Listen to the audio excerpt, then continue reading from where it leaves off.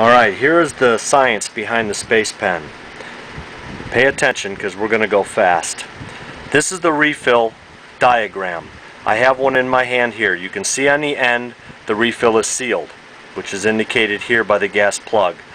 The ink inside of this pen is very thick, like chewing gum. They call it viscoelastic.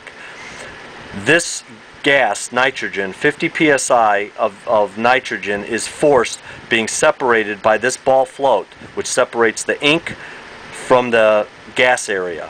That is being forced against the ink through the shaft of the refill, which is indicated here. That's where the ink would be coming through, to this ball point, which is made to literal tolerances of 3/millionths of an inch, with the sides where the ball fits into, the ball housing, made to tolerances of 2/10,000ths of an inch. Stainless tungsten steel.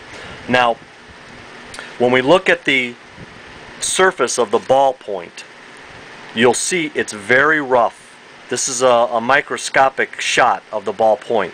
The topography is extremely rough, and when the surface of it, you'll see it's a cylindrical groove pattern.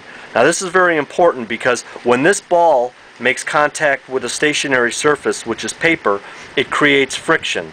That friction heat is what breaks the chain polymers of this ink and causes it to write. That's why a space pen will write through water, dirt, grease, upside down, on shiny surfaces like glass, and in freezing temperatures down to -20. We've seen it literally down to -50, and extreme temperatures of over 300. Again, we've written with them after they've gotten out of a pizza oven at over 475 degrees.